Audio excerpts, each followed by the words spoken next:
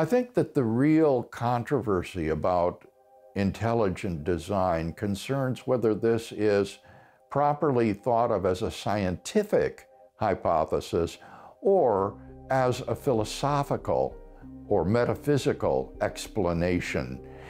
Those who are involved in the intelligent design movement, like William Dembski and Philip Johnson and others, definitely thought of it as a scientific hypothesis.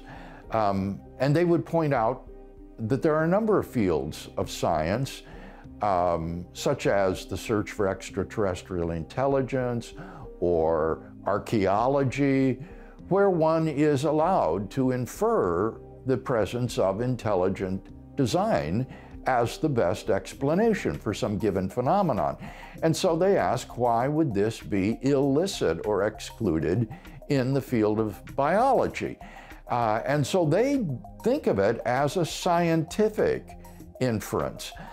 I'm not so sure about that. As a philosopher, I'm inclined to think of the inference to intelligent design as a philosophical inference.